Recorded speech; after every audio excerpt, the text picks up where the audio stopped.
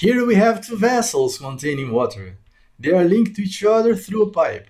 The water level is the same in both, so of course the water will be still. The same will occur to these balls. If the surface is leveled, they remain still. Well, now the surfaces are not level anymore. Water will start to flow, as would occur to these balls. The greater the difference between them, the greater the flow will be. Of course, water will flow from the higher to the lower position. In this case, we need external help. We must overcome the height difference delta H plus this extra H. In short, these are the two situations that we find in practice. At the left, the water flows by itself. At the right, we'll need a little help. We'll install a pump. In both, there is a term HF. It represents the friction losses that occur in the flow. We call them head losses. Let's consider this small circuit. Head losses occur in pipes, fitting, valves, wherever the flow is modified.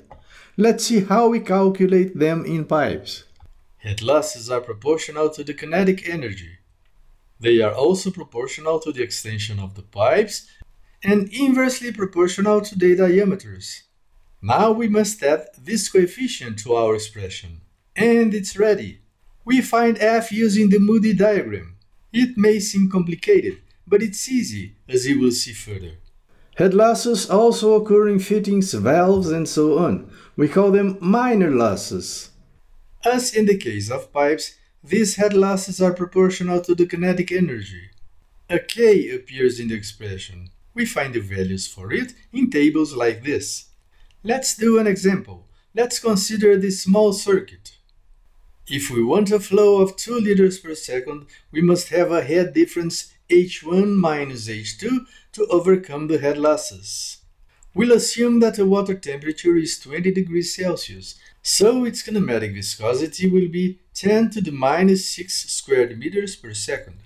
Let's begin by calculating the head losses in the pipes. This will be the formula. The velocity is given by this formula, and we find 1.02 meters per second. The kinetic energy will be 0.053 meter. Now we calculate the Reynolds number.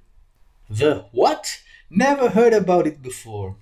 Okay, we'll make another video talking about that. I promise, it's very important. We find it is equal to 5.1 times 10 to the 4.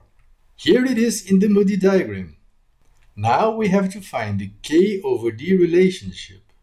K equals 0.06 millimeter for plastic pipes, so K over D equals 0.0012. There it is in the Moody diagram. And that's how we find F equals 0.0245. Bringing those values to this expression, we find the head losses in the pipes, 2.597 meters. It's not over yet. We must calculate the minor losses using the values of this table.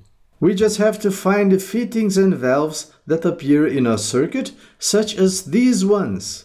We have 6 90 degrees bands, 1 gate valve and 1 globe valve. The sum of the coefficients is 12.60, so the corresponding head losses will be 0.668 meters. In short, we'll have 2.597 meters in pipes plus 0.668 meter minor losses, which leads to 3.265 meters of total head losses. This must be the head difference in the circuit. See, it's not that hard. But I still have questions about this Mr. Moody diagram and that Mr. Reynolds number. And you should have. We'll make a video for these two subjects. Oh, and if you like this video, don't forget to give it a like, comment, share, and subscribe. Hit the bell so you can be notified of my next videos.